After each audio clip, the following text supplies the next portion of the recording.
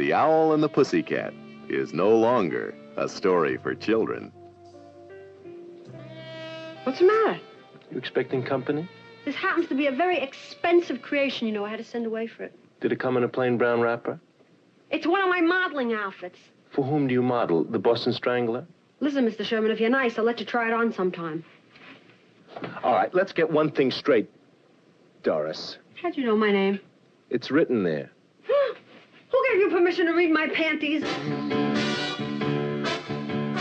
You'll be alone just as long as you find... What is it?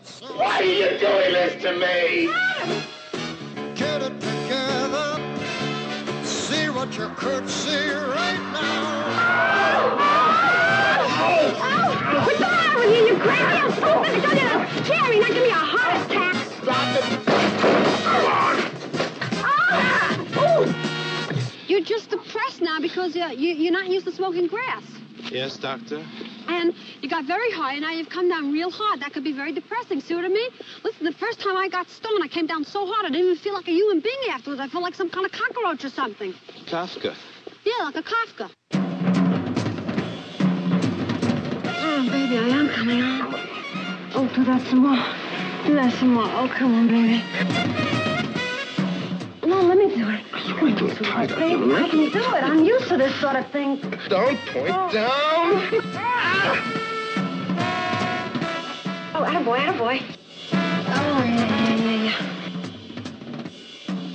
What about last night? What about last night? When we made love, wasn't that good for you? You got your terminology confused, Doris. That was not making love. Well, whatever it was, it beat the hell out of drying the dishes.